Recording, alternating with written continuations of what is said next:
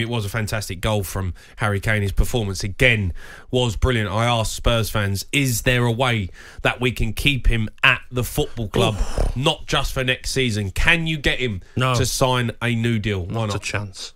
What for? Joke's over. Come on.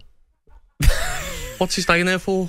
What's he staying there for? He loves the club. What's he staying? You never left Aston Villa. Don't want me, that's why.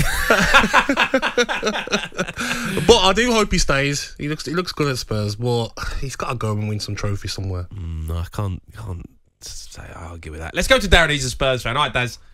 Good evening, Darren. Hi, guys. How are you, Daz? It was better, but come on, we still need a midfielder. We need a central midfielder, because then Harry Kane wouldn't have to come into midfield. Bentancur injury, Basuma injury. Bentancur's a massive loss. Midfielder. We need an attacking midfielder. Bentancur attacks. Yeah, but he can't do it on his own. We can't go through a situation like we've had in past teams where we just have Eriksen, we just have Bentancur. Yeah. We need at least two. Yeah. If you look at the best teams in the past, they always have at least 2 or 3 top midfielders. James Maddison? We don't have... That's someone you should get. Would he come? Why not? You're a big club, Jamie says. Why wouldn't he? Yeah, he would come. Yeah, but we're bigger than Aston Villa anyway. Really? Let's not have that debate, eh? What did you make of the performance, though, Darren? I actually thought it was better. Yeah. You know, we played a different formation. It looked like we played like a 4-4-2. You know, and I was impressed with it in terms of actually the work rate.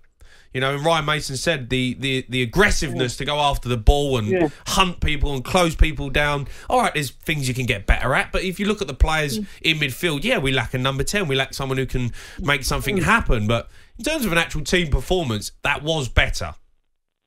It was better, but I think the problem is I still question the attitude of the players. Because how come it's always Harry Kane and Son that look good in that team? And to me, they're the best players. Yeah, but if you have, they have the attitude as well. When it's not going for them, they're doing their best. Whereas when you're looking at those other players, they wouldn't. If they were up against the backs against the ball, and someone like, say, top players from Man City were coming after them. Darren, do it against Man City. Darren, would you give Ryan Mason the job full time next season? Give him a job? I don't think I wouldn't say no, because I actually think Mason at the wheel. Come on. But I think it's going to be Nagelsmann. I think it's going to be Nagelsmann. Really? No one knows. I mean, I'd love to know. Everyone's guessing. There's new names coming out every week. No, I think it's Nagelsmann because the reason why I say it's Nagelsmann, the only reason why he turned down the job at the moment see a scooter is we don't have a director of football. Yeah. Look, I think Nagelsmann would be great for Spurs. I really do. I think he'll be back. I think, we'll be back.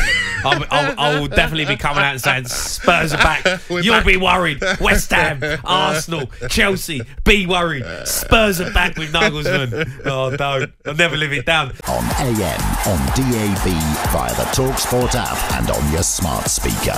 talkSPORT.